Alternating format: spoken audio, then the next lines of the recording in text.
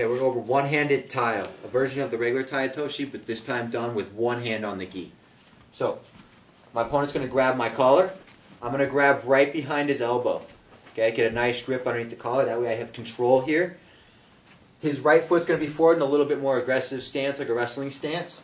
From here, I'm just going to open up his arm, create a nice little circle here.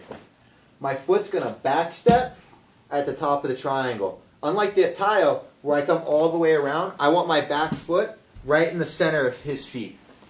My free hand is going to come across, and my pinky is going to catch his elbow. Here and here, right as I back step.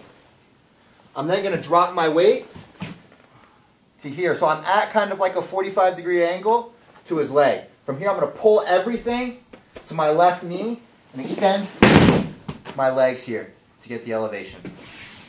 It's a little bit faster motion here.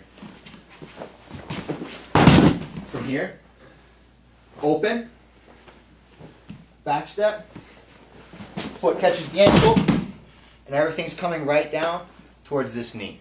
A few of the common errors here.